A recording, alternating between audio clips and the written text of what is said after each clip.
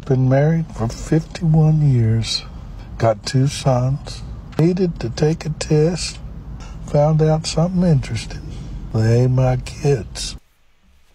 Okay, let's start the session. What is up, guys? Welcome to another video. Should it be mandatory to take a DNA test before you sign the birth certificate? That is today's viewer question. There's somebody else's. I do wish I knew who the real fathers were. And they ain't the same. She was bopping a couple of different guys. I mean, I stayed with her for the sake of the children. I've been in court thousands of times in paternity suits. And 4 out of 5 times, guy says he ain't the daddy, he's right. I'll go home, start drafting up some divorce papers. I'll need to go get your own paternity test. And here we go again. But this time it's coming from a judge that's been married for over half a century. He needed his sons to get tested for a kidney transplant. And in doing so, he discovered that both of his sons do not belong to him. Both of them. Now look at the age of this man. He said he's going to go home and draw up divorce papers. Imagine getting divorced at that age because you find out the children that you've loved for 40 plus years are not yours. And this man also has grandchildren and great-grandchildren. None of them share his DNA. So imagine becoming 70 plus years old and you think you have a whole legacy built of all these people that are now here on earth because of your DNA, but it's not. And he even alluded to the fact that both children might have also come from different men. Imagine that. In his video, he also stated that he presided over thousands of paternity cases. A person which goes through this, you should fear a person like that, bro. Because you kill any emotion, any love, anything that he had, any connection that he had to the world, you kill it directly there.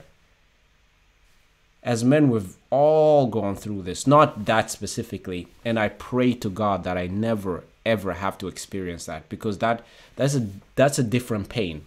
That's a different thing. So what, when you first find out like your girlfriend's cheating on you, like every man has been through that scenario, or maybe not every man, but most men have been through that scenario when you find out for the first time.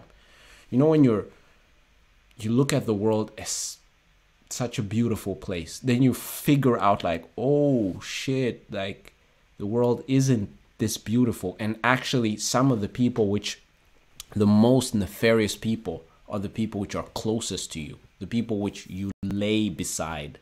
Those are the people which can hurt you the most. We see the rise of the incels, and a lot of people are like, why do men hate women? Why do men hate women so much?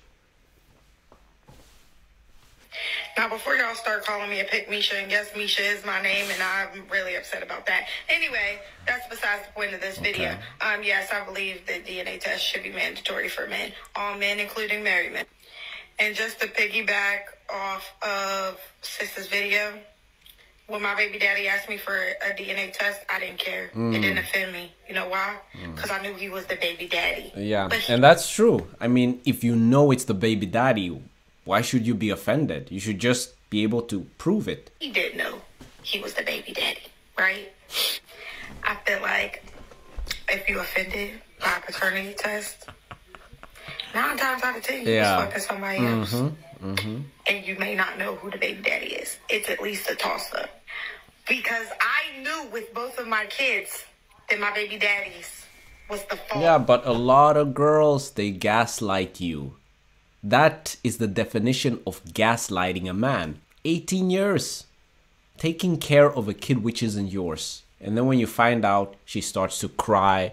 I'm so sorry, I didn't know how to tell you. You didn't know how to tell me. Just so you guys know, paternity test, you can't trust these whatever, you are gonna need her consent because you need a DNA sample from her too. The way it works is they do the analysis and it'll show what markers the baby has, see which ones they got from you and which ones they got from the mother. So you're gonna need her consent. It's hard to argue not doing it because we live in a time where we have the technology to be sure that your kid's your kid. Why wouldn't you do that? I've decided that I have to. I like knowing that my kid's my kid and being certain and then following science to know that for sure. If this is something you want to do, make the decision that you're gonna do it before you meet her, before you have the kid. Of course, she's gonna try to guilt trip you. You don't really love me. You don't trust me. Blah, blah, blah. It's like, no. It has nothing to do with you, lady. I was always gonna do this. I expect it to be a tough conversation, but you make a decision, you stick with it. And that's where I'm at. Don't get me started on the whole marriage thing either. The license part, you can get rid of that. You can get the ring, and maybe not the paper. You can get the rock, but you're not gonna get the paper. Oh, that's a fucking dope line. Shit. So here's the update on the white couple who seemingly gave birth to an aesthetically full black baby that shocked the world and went viral because folks were in awe trying to figure how this is possible, and then started to accuse the baby father of not being the biological father. He thought he was, so he was seemingly excited to have been the father, but social media, convinced him otherwise and tried to make his vision more clear and kept telling him to look past being in love with his fiance and to really just look at the baby. So his excitement post and making it his profile picture with his newborn then turned to posts that say, "Have you ever had the feeling that everyone is laughing at you?" And then he removed the baby from his profile picture, which prompted the baby mother to publicly issue her ancestry DNA test results, which shows that she is 1% black. Cameroon, Congo, and Western Bantu people to be exact, which is located in Africa, so that's why their baby looks like that. And as y'all can see, it's a beautiful baby, and actually the baby looks just like her, but a different skin tone. Am I lying? And I want to thank y'all for letting me know what the scientific term for it is called, when your genes can skip around or whatever, and it's basically the throwback gene, aka atavism. I don't know, guys. My guess is that she cheated and just doesn't know how to tell him that she cheated. Because what are the odds? 1%? What are the odds? Yes, I mean, I could be wrong. Maybe I'm an imbecile and don't really know what I'm talking about. But if I were to put money on it, I think that she cheated and she just doesn't know how to tell him. So she's playing along. It's going to be very interesting to watch this on live television. I'm going to do a reaction to the video. So leave it in the comment section what you guys think about it. Yeah, I don't know. This one is difficult. And that in 4 out of 5 of those cases, that the father was not the biological father. 4 out of 5. We need more laws protecting men from this maneuver. This is fraud and should be taken quite seriously. Much like the cuckoo bird that lays an egg in another bird's nest in order to dupe the host into raising the hatchling as their own. Far too many women are doing the same to men. I'm going to say it again. Get your kids swapped, guys. As this judge said in the longer version of his video, you cannot go by looks. If this judge had found out earlier, he could have left her, remarried, had his own children, grandchildren, great-grandchildren, and built an authentic legacy. I doubt for a moment this judge would have ever thought he would be on this side of the fence. Duplicitous behavior is rampant, and you don't want to become the victim of that. Should it be mandatory for paternity tests to be taken before the birth certificate is signed? Hell yeah, you are not. Yes, you are not. Yes, you are not. Yes, yes, yes, yes, yes. Yes, ladies. You know how many men are still paying child support for kids they found out that wasn't theirs? It should be every single time a human being is brought into this world. Yeah, 1 in 3 people that get a DNA test are not the father. Yeah. And those are only the people that get a DNA test. So you're scared little mama been giving that pussy out. In that 3 days, you may be sad then, or look up at 19 years later and know you wasted 19 years of your life, fella. Hell yeah, you need to get a blood test that second. I'm probably going to get a lot of flack from women for this, but it's fine. Don't care. Until you've actually experienced what we experienced as a family last year, you will never understand where we're coming from. So shh. DNA testing needs to be made mandatory before any man signs a birth certificate. Plain and simple. There are far too many men out here who are being forced, because it is forced, they weren't given a choice. Facts. To take care of children who they never even fathered in the first place. Listen, I can just tell you one thing. If I were to find out that my wife cheated on me with another man, and I've been taking care of this man's kid, I hope, and I can just say, like, right now, I'm very grateful that God has always been good to me when it comes to women and like, he has been super good to me. Like, most of the women which I've dated have been really, really good women. The impact that falsified paternity has on men, as a woman, you will never understand. I will never understand, because it's not you that's going through it. But I can tell you, having watched this unfold in my eyes, that the impact is detrimental. And sometimes there's no coming back.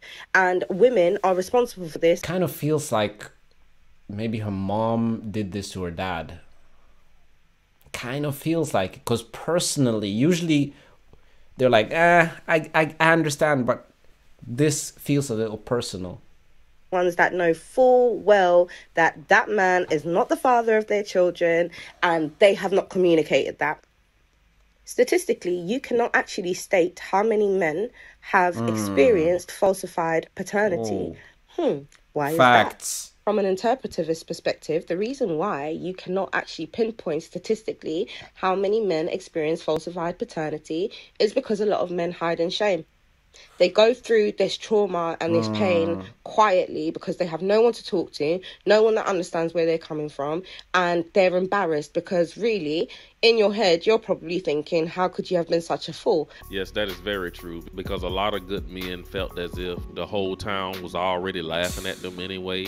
Everyone knew it wasn't his child. He knew it wasn't his child. But back in the day, in the early 80s and 90s, DNA testing really wasn't a thing. Like, he couldn't go get a test done or prove it. So he just got to work, put his head down, and just never said anything about it. But of course, on the inside, it was killing him. You are shaking. I know. I feel your nervousness from here. Are you okay? Yes, yeah, I am.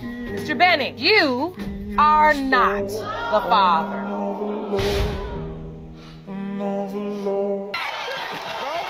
know it. Get off me. Stop. No. Get away from me. Mr. Kaiser, you are not the father. You sure?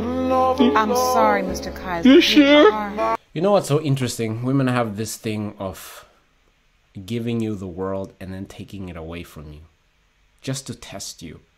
That is the worst thing that you can do to a human being. It's the worst.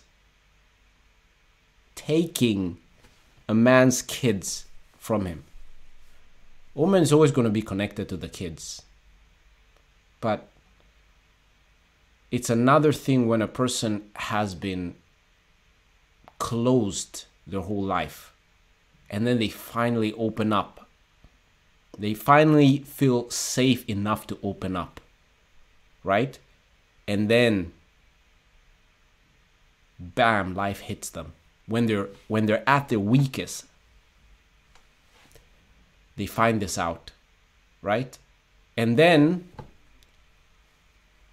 something like the message goes to the brain that says, that's why I should never be vulnerable. Oh, you're so sorry. Oh, I'm so sorry. God, it's a mistake, right? It's a mistake, right? I am so sorry.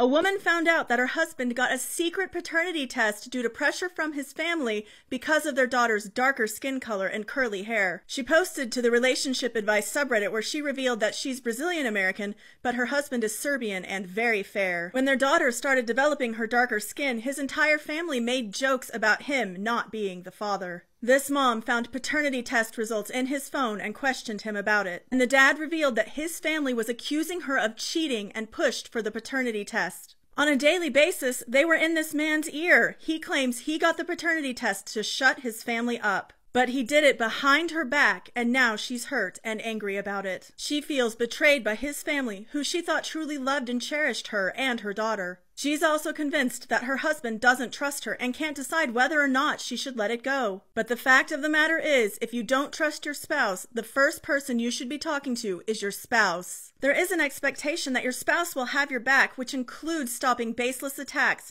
from extended family members. If this dad truly had concerns about his daughter's paternity, he should have discussed it with his wife. Getting a secret paternity test, that might cause some problems when it comes to light. What would you do in this situation? I'm here to tell you that if you ever find yourself in that position as a man, look, you are not a fool and you are not wherever else you call yourself, okay? You are literally a victim alongside those children in this situation. And you see that woman, she's going to burn in hell. Nothing good ever comes from bad. Just remember that. I love women like this, which hold other women accountable. Women will never understand how it feels like to not know whether a child is theirs or not. So honestly, I think paternity tests should just be mandatory, because men, there's too many times where men experience the kid not being theirs. And at that point, it's like, we won't ever understand that feeling. We'll never even understand the doubt. So why shouldn't it be mandatory? That's something that it should be a right. If it was just something that was mandatory, it should just be no argument, no nothing. If it's his child, it's his child. And if it's not, there's just so much more that goes into just like knowing who you are and your identity based off of both of your parents. Like, I was just thinking about it because there was a video that went viral about a man that went to jail for not paying child support for a child that wasn't even his. And I'm like, are you kidding me right now?